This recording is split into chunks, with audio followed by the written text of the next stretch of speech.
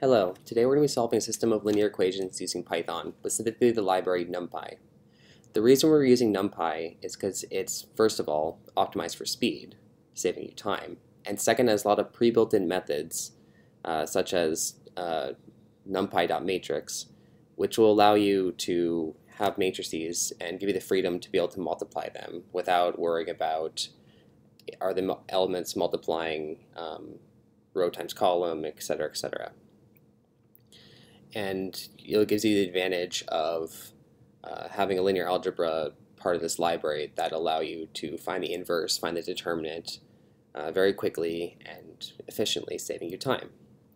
So the first step to solving a system of linear equations using Python is to put into matrix form. So in our equation, 1a plus 1b equals 35.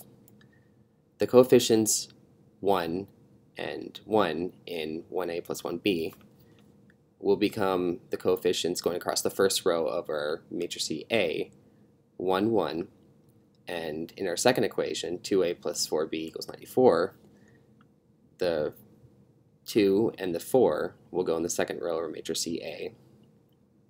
And eventually, when you put it into matrix form, you'll get your matrices in the form of A times X equals B. So this is A, this is X, and this is B. To solve this equation, to isolate X, we have to times both sides of the equation by A inverse. The reason we're doing this is A inverse times A is the identity matrix, and in the end, which it'll isolate our matrix X, and X will be equal to A inverse times B. So to do this in Python, first we're going to import NumPy as,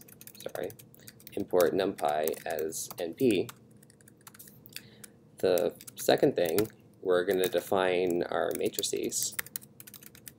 I don't even know how to spell that, but whatever.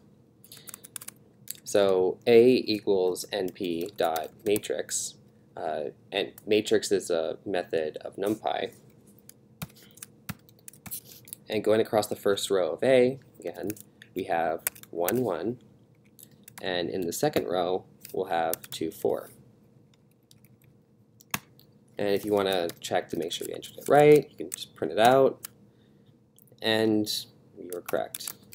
And entering in matrix B, we have np.matrix, and going across the first row of B, we have 35, and in the second row, we have 94.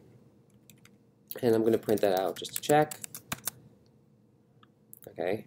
The second thing is, since we want to isolate X in the equation, we have to find the inverse of A. So, inverse of A.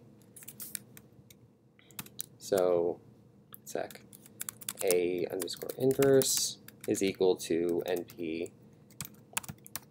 The dot lin_alg is just a linear algebra part of the NumPy library, which has a lot of useful methods such as finding the inverse, find the determinant, etc., etc.